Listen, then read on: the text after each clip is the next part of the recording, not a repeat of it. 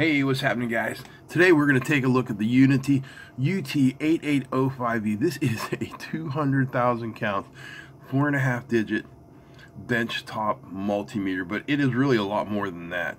This thing is like a total data acquisition center.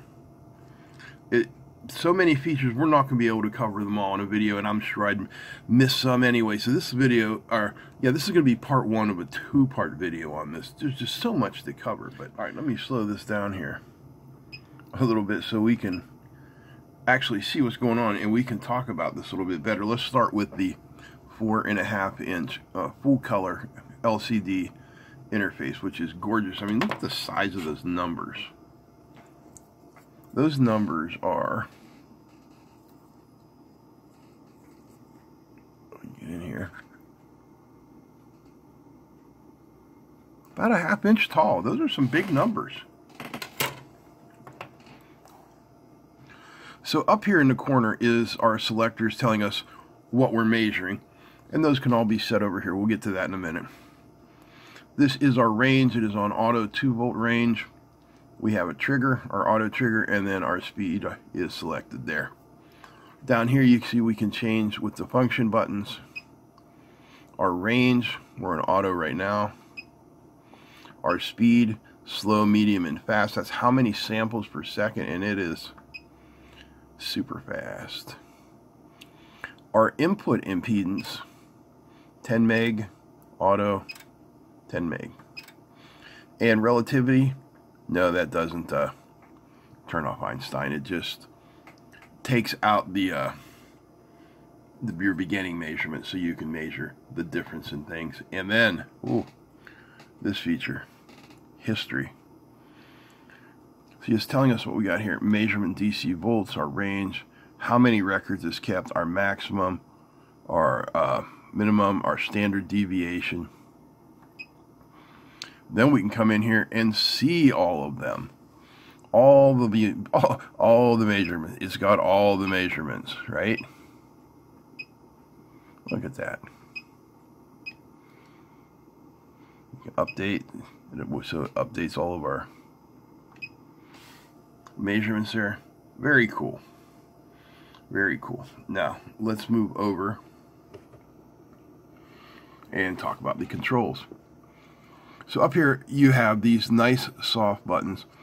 There's no click to them, so they're just real soft, where you select all the different measurements. If you're looking here, you see voltage, and then above it is current in the light gray. So to get to that, you just come down here and you press the shift key, no problem. So we have our DC voltage, DC current, AC voltage, AC current, resistance 2-wire or 4-wire. We have capacitance, temperature, continuity, diode, and then frequency versus period. Now down here we have some other menus, dual and utility, acquire and help, and then our save and our math. And this thing has some incredible math functions for it. So this meter comes with a 1-year CAL certificate, and it's quite accurate. So we're not going to go through a bunch of accuracy readings, but I will talk about some of the different measurements it makes. So right now we're looking at just a plain old DC voltage measurement.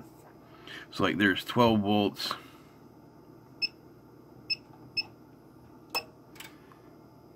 there's 24 volts. Yeah, no big deal, right? Okay, so what I want to show you now is some of the different ways that you can take a look at these measurements. Okay, so this 8805 has many ways that you can view your measurements. So if I hit math, and we come down here and you see display, well, right now we are on number. If I do trend, it is now going to give us a live graph of how these numbers are trending, and they're pretty solid, so there's not going to be much to see here. Let me make a little change and we'll see what it does.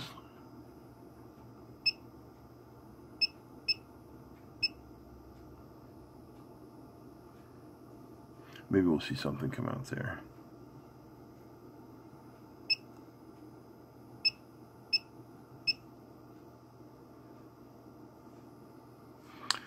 All right, well, while that's doing that, another way that we can see what's going on here is with a simple bar graph,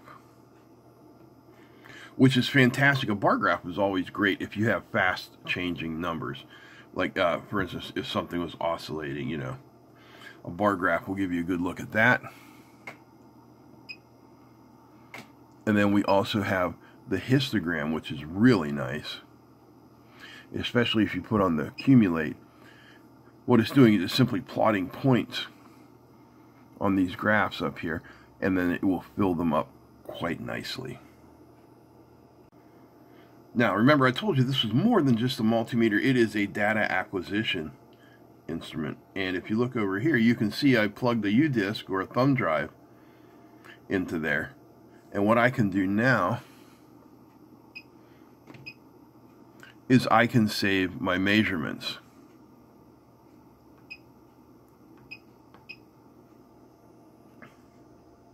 So you can see here, you can not only save measurements, you can save your system configuration, your measurements, or a shot of the screen. All awesome thing. So if we come down here, do we want to save our measurements? We can just say save data 1. I'm not going to put a different name in there, but you can do that. Done. Return. Return. Get out of there. All right, so just for fun, let me disconnect the probes here, and I will show you some of the other measurements and what the different things that can be done with it are. All right, I have got a 50 ohm resistor here. I'll put on that, and we will do a 2-wire resistor measurement.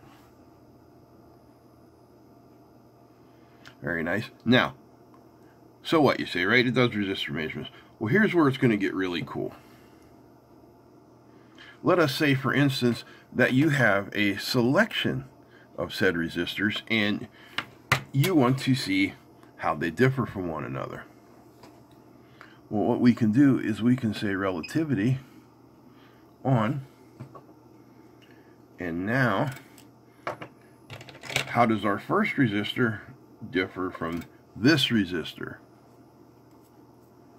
Well, it's off by 0.33 ohms. And you can go through your entire batch of resistors and find out how they all differentiate from the first one, or how they differentiate from each other. Like if, for instance, you needed to find a matched pair of resistors. All right, so we can check capacitors as well. And it's pretty quick. You know, the handheld multimeters are kind of slow on capacitors, but these ones are just a little bit quicker. Whoops. Turn my relativity off. And then we'll let it read. There we go. 220. Okay, now we're looking at the temperature reading here. And I'm just using the standard K-type thermocouple, you know, kind of we all have laying around. But what if you don't have a standard K-type thermocouple laying around? What if you have a different type of temperature probe? Well, here's your main reading. We can come down here to probe setting. Probe, in my case, like I said, it is a thermocouple. But we can do an RTD. We can do thermistors. We can do thermocouples. What if you don't have a type K thermocouple? Well, what type do you have? Because it's got you covered here on the Uni-T. How cool is that? Now, those graphs that we got with the voltage reading, we can do that here as well, where we can take a look at the trend scale on the temperature. Now I'm talking directly to the probe like a microphone, so it's going to get some of my breath on it, and it's going to get a little higher. what we can do is we can say scale, and now you are getting a better graph of the temperature. Now imagine that in your lab. You want to check the temperature, your junction temperature of your MOSFETs. You can look at it like this. You can look at it as a bar chart and as the histogram, which is really nice. Put our cumulative on there, and you can see where the trend starts to go. Very nice. We have our scale. We can scale it however we want.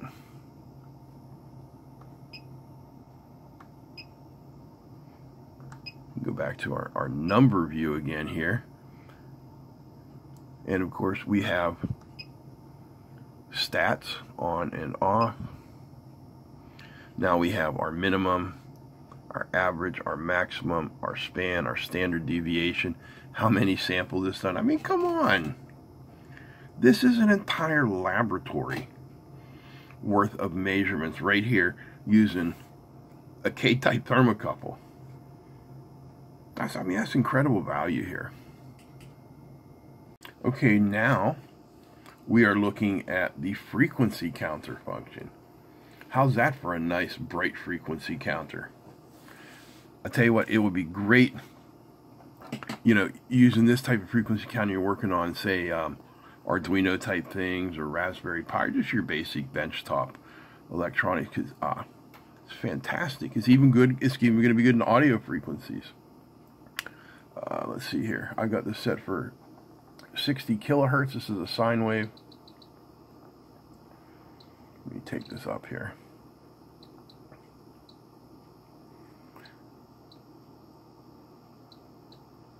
So now we are at 1 megahertz.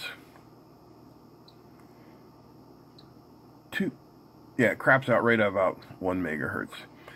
So you're good up to 1 megahertz, which will take you well through audio frequencies. Unfortunately, it's not going to do you much good in radio frequencies, but there's another tool for that called a spectrum analyzer. So don't worry about that. Now, we can do the same thing with our frequency display. We have number. We can do a trend. What I'm doing here, I'm just turn the frequency down. Now we are at a 0.5 meg. So you can see the trend there, the bar graph as well. I'm taking the frequency back up a little bit. You can see the graph change. And the graph changes quite fast, which is really nice. Then we have our histogram function. I'll play with the frequency a little bit here so it changes and you can see it.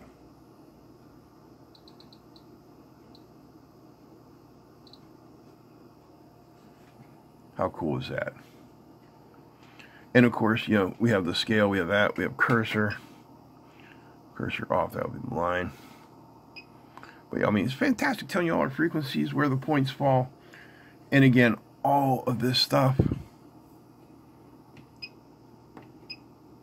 can just be saved. Save our measurement. Save. We'll call this one data.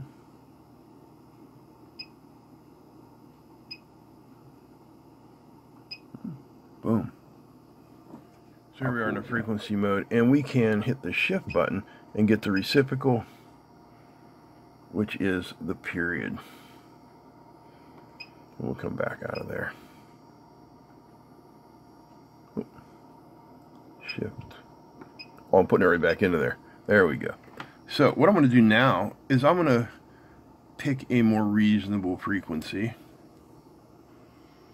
Say 100 kilohertz. And let's throw some different waveforms at it. How about that? So we've been hitting it with a sine wave. Let's see what it thinks about a square wave. Because if you've done any signal integrity work, you're going to know about the crest error. So by not putting in a sine wave, we're going to introduce some crest error. If you guys would like to know more about that, let me know. We can do a video about it. So, all right, 100 kilohertz square wave, not a problem. Triangle wave, yeah, no worries at all. It's doing great.